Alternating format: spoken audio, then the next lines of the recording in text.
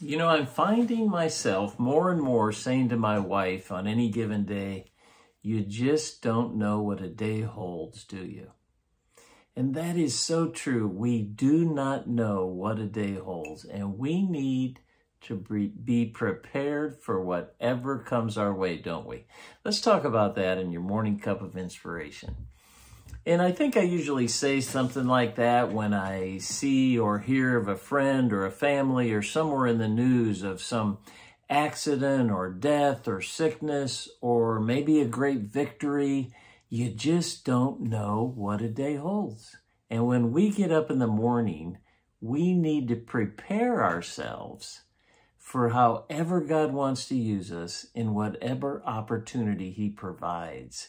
I'm thinking of the story of David. When David got up that morning and his dad asked him to take food to his brothers, he did not know what that day was going to hold, did he? He was talking about who's going to take care of Goliath. And word got back to King Saul that he was saying this. King Saul calls him over, and David says, let no one lose heart on account of this Philistine. Your servant will go and fight him. David took the opportunity, did not know it ahead of time, but chose to fight Goliath. And you know he didn't pre-plan what he said to Goliath, but it is powerful.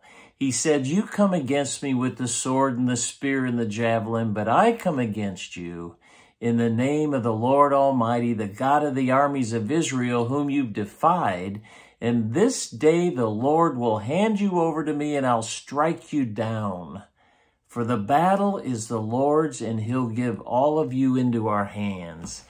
David was prepared for the day, wasn't he?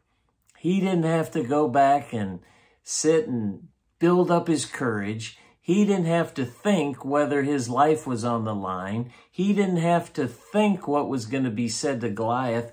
And that can happen for us today. If we'll get up in the morning, read our word, pray to God, ask him to prepare us for whatever comes our way this day, he'll do it.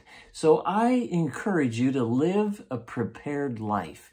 Be ready for whatever God brings and allow his power, his strength, his Holy Spirit to work through you today to accomplish every hurdle, every battle, everything he throws your way today. I'm going to believe with you for it to happen, just as I am myself. Hey, God bless. Thanks for joining me for that morning cup of inspiration, and we'll see you next time.